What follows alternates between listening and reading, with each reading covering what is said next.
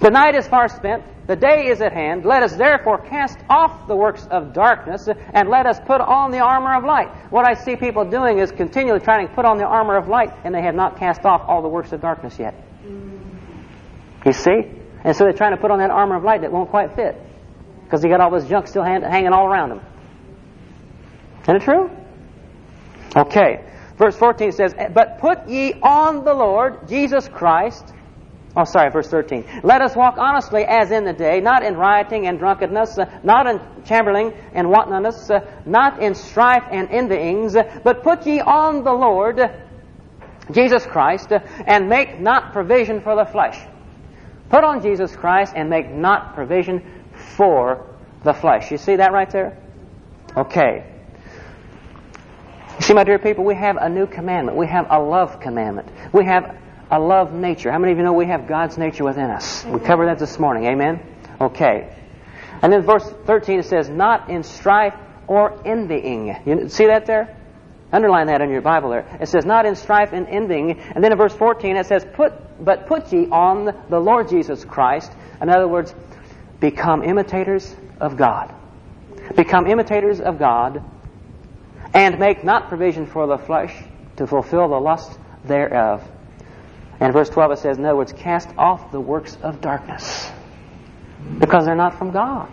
You see? Now, I want to point out something here specifically this evening about strife. Strife is dangerous to a believer. How many of you know that? Strife is dangerous to a believer. And that's the only way I know how to explain it when I meditate on it. Strife is dangerous, really dangerous to a believer. When a believer is walking in strife, he is walking according to the flesh. I'll say that again. Strife is dangerous to a believer, and when the believer is walking in strife, he is walking according to the flesh. Now turn with me to the book of James, chapter 3. Thank you, Jesus.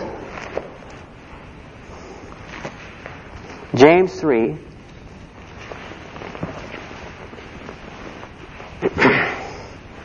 Beginning with verse 10. I want to expound a little bit this evening about strife. I don't think people are totally aware of what strife can cause and what can happen. How many of you know that the truth sets you free? Amen. Beginning of verse 10. Out of the same mouth proceedeth blessing and cursing. My brethren. Now, first of all, who's he talking to here? Us. So out of the same mouth proceedeth blessing and cursing. My brethren, these things ought not so to be. Does a fountain send forth the same place, sweet water and bitter? Can the fig tree, my brethren, bear olive berries, either of vine figs? So can no water both yield salt water and fresh? If you notice there in verse 13, it says, who is a wise man and endued with knowledge among you? Let him show out of a good conversation his works. In other words, how's he doing that? By his will. Isn't he? By his will. With meekness and wisdom. You see that using his wisdom, there's will there? Verse 14. But if you have bitter envying and strife in your hearts, glory not and lie not against the truth. This wisdom, in other words, this strife, this wisdom descendeth not from above, but is earthly, sensual, devilish. Do you see that there? It comes from the flesh. Verse 16, and this is where it's dangerous, my dear people. For where envying and strife is, there is confusion and every evil work. You see that there?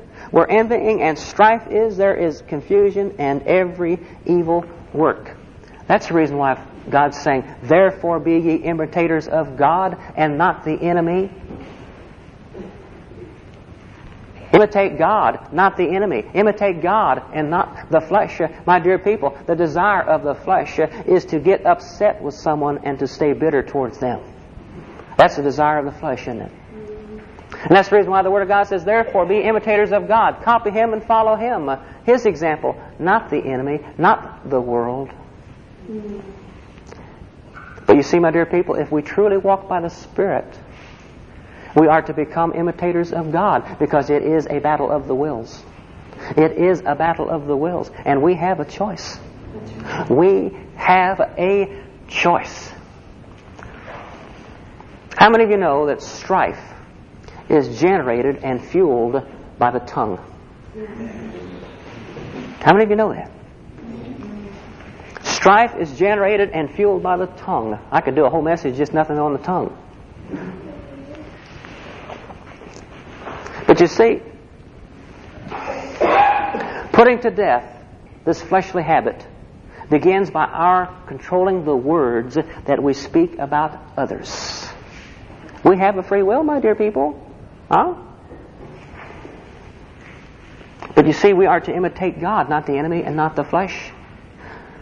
You know, Proverbs. How many of you that sit and just read Proverbs?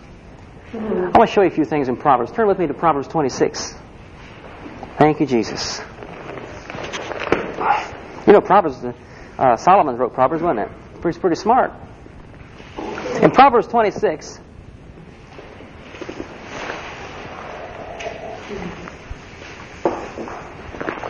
thank you, Jesus.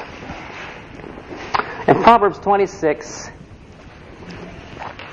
beginning with verse 20, I'm going to give you 3 or 4 scriptures here, but in Proverbs.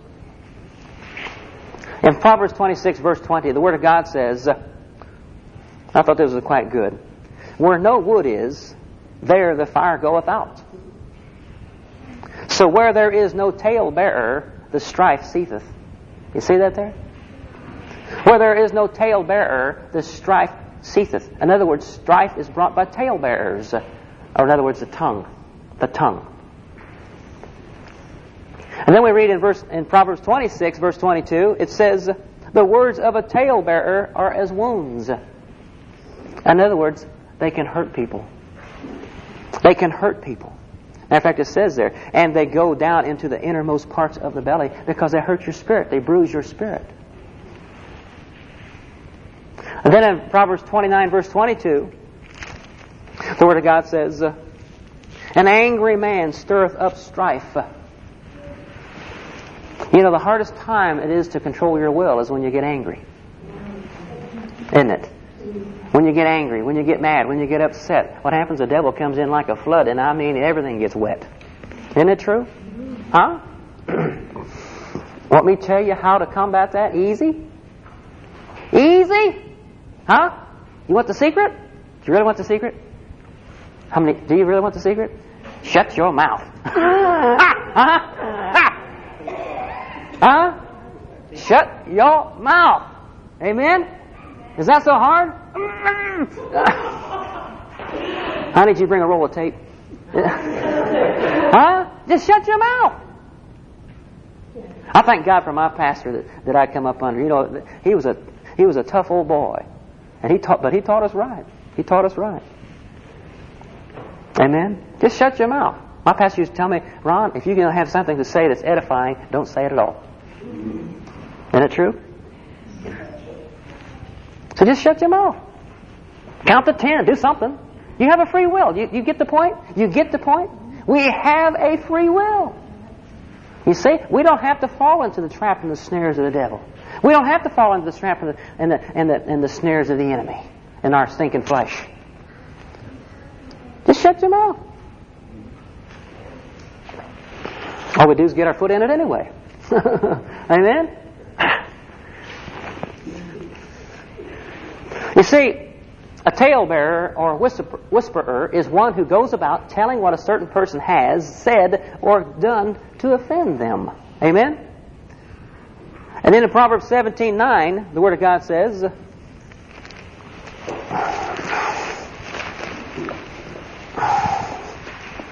I'll tell you, Solomon was pretty smart here. In chapter 17, verse 9, the Word of God says, he that covereth a transgression seeketh love, In other words, he that's walking in forgiveness is seeking love. You see that there? But he that repeateth a matter separate friends. He that repeateth matters separate friends. You want to get rid of a friend quick? Start talking about them. Huh? That's right. You start talking about them. You know what? First thing you know, you can't stand to be around them, and they don't even know why. The devil will see to it. Yeah. Isn't it true? Isn't it true? Huh? That's right. That's right. My dear people, let's wake up. It's a strategy of Satan. That's right. It's a strategy of the evil one to destroy you. To destroy every one of us. And that's the reason why Paul calls these thoughts fiery darts, because once they get into the tongue, it becomes a raging fire.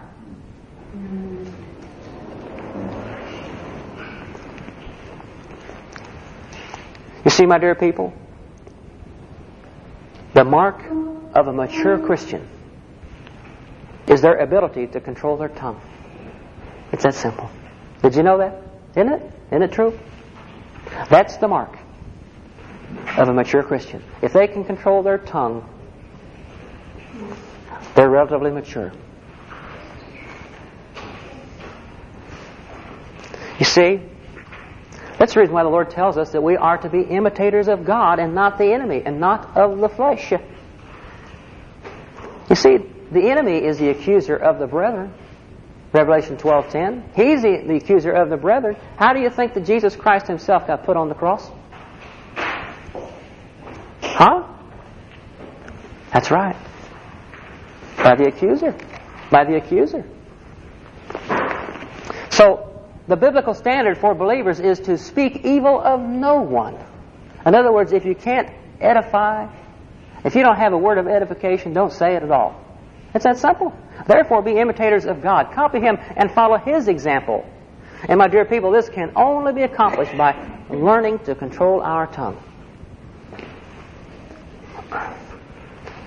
Everybody wants God to come up and just zap them with a great big bolt of lightning and zip their lip. Zip their lip, amen? But we have been given a choice. We have a free will, and we've got to come to the realization of that. It is a battle of the wills, and it is fought in the mind. Hallelujah. Now if we go back to James chapter 3. Hallelujah. Thank you, Father. James chapter 3. Everybody still with me now? Yeah. Amen. I tried to slow down a little bit. I was a bit fast this morning. James chapter 3. Thank you, Jesus.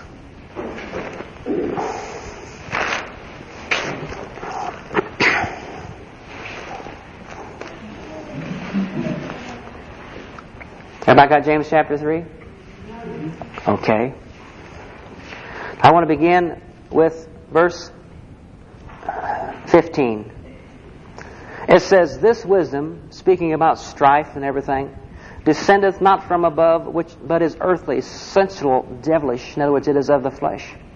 "For where envying and strife is, there is confusion and every evil work." And that's why it's so dangerous to believers to get into strife.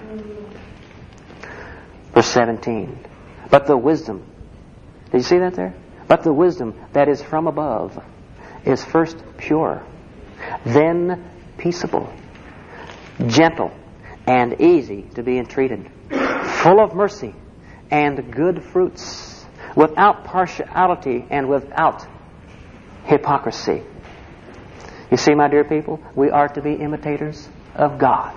We are to be imitators of our Lord Jesus Christ. You see, when we walk in love towards others, we are outwardly manifesting willfully the work that God has accomplished in us when we were born again.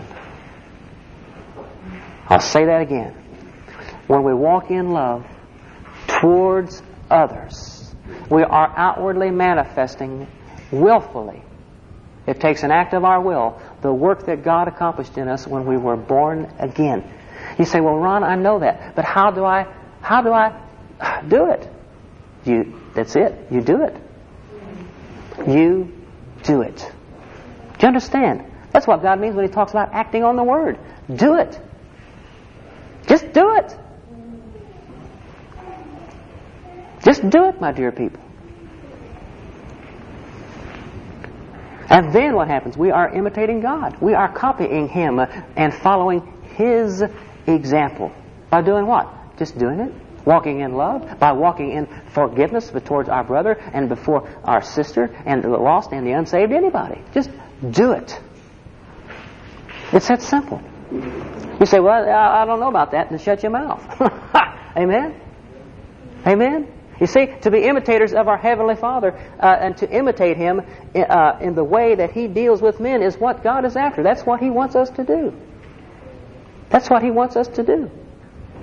That's the reason why it says in Ephesians 5, 1 and 2, therefore be ye imitators of God. Copy Him and follow His example. Why? Because in verse 2 it says, and walk in love as Christ loved us. In other words, be imitators of God. And that's the reason why Jesus Christ said, there's a scripture, Matthew 6:33, but seek ye first the kingdom of God. But seek ye first the kingdom of God and His righteousness, and all these things shall be added unto you. When? When you imitate God. And everything He does, every action He performs, every action He's ever done is motivated by love. Period. Point blank. Point blank. And that's the reason why He's saying tonight, well, people, when you get this, we'll go on. We'll start casting out devils or something else. But let's get this down. Let's walk in love. Let's walk in forgiveness towards each other and towards our brothers and sisters here and there and everywhere else. Let's walk in unforgiveness and love. Forgiveness and love towards the lost and the unsaved. Because, my dear people, if we can't walk in love and forgiveness, we're not going to get anybody saved.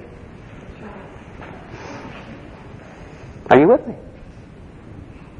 And, my dear people, that's what it's all about. That's what it's all about. So as imitators of God, our actions must be motivated out of love. Not from anger or self-seeking or for power or for anything else. Because I'll tell you something, my dear people, every time a believer freely forgives when we are wronged, I don't care what they may have done, we are imitating God. When a believer, when we give to others and expect nothing in return, what are we doing? We are imitating God.